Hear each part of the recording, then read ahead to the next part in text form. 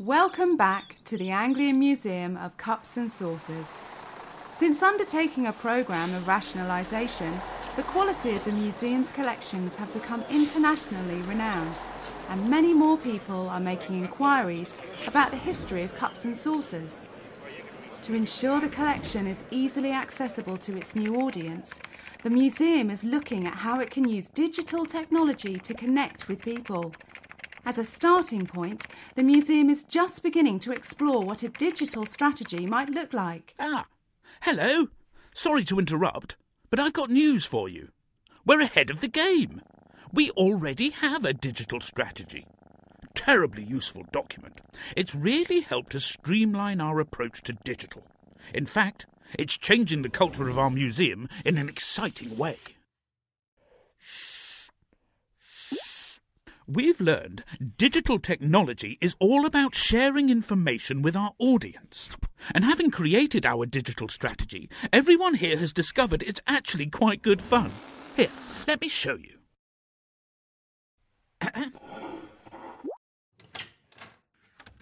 Hi, Marge. Hi, Ted.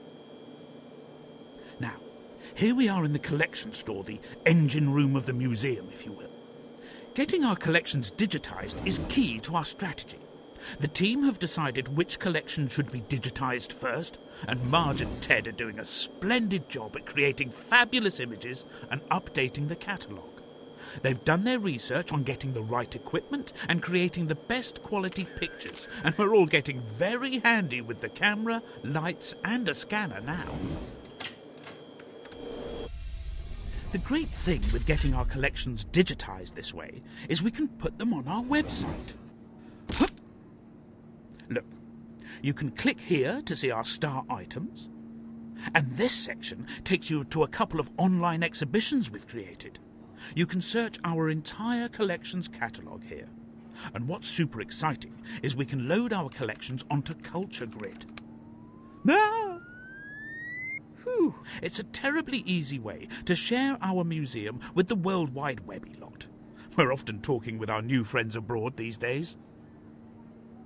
There have, of course, been challenges implementing our digital strategy. Shoo. Getting to grips with social media, if I'm honest, we were all a bit in the dark about. But we decided it might be fun to give the museum a personality of its own. And now all the staff tweet and use Facebook quite happily. Top tip, though. Do think through what kinds of things you're going to talk about on social media and give your team some guidance. We mainly use it to highlight events and talk about interesting objects. Would you believe we've got over 8,000 followers? It's like being famous. Keep up.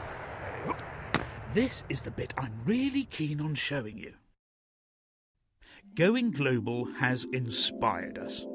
We're going to really jazz up our permanent collection with a digital projection of the Mad Hatter's Tea Party. It will play on the wall behind the High Tea exhibition, and we've already installed a tablet computer, giving extra information about the objects on display. Visitors love it. We do have other plans in our strategy, and because, well, I'm digital, you can press pause now and take a look. Hey. Before I go, can I just offer a tip or two? First of all, keep your digital strategy short and manageable. It's a useful way of organising your museum's approach to technology. But remember, digital is simply a way of sharing information and a fun way of talking to your audience. Also, think about how best to manage your collections. Create priorities for digitisation and get the right equipment. Bring your whole team on board. We had a really jolly day thinking about how we could use social media and what our museum's persona would be. Make digital part of what you do. Whenever you work on a new project, think about how technology could be used. Finally, once you're up and running, remember to keep your digital strategy healthy. Just like my prize-winning begonias, it'll need feeding and pruning by your team on a regular basis. Feed it with new images and research, new exhibitions and comments, and remove what no longer works for you. Keep it in bloom and the bees of curiosity will be buzzing in your exhibition spaces for years to come. Tally-ho!